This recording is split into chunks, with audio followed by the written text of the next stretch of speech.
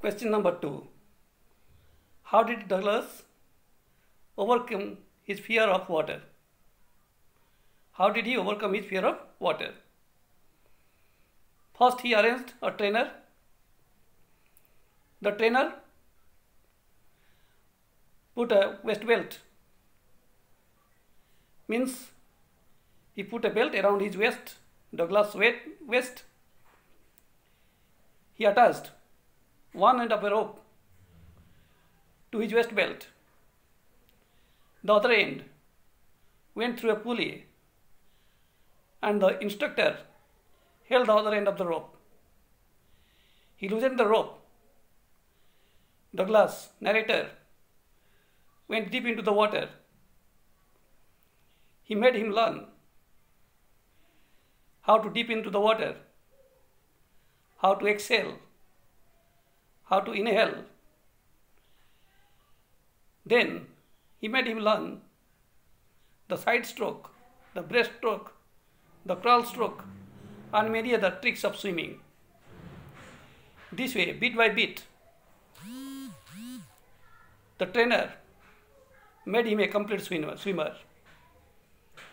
The trainer was finished, but the narrator, Douglas, was not finished.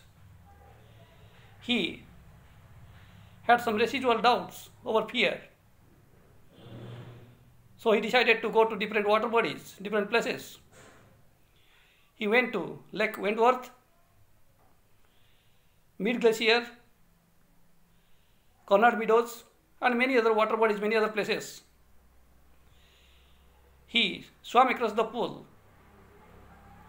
Sometimes in the midst of swimming, he felt terrified, but he gathered all his courage to challenge fear.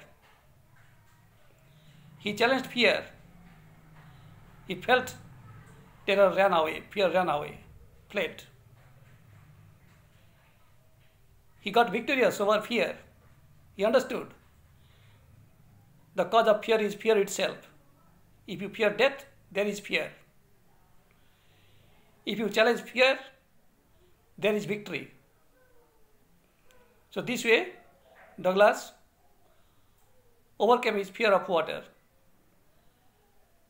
Let's go to number 3.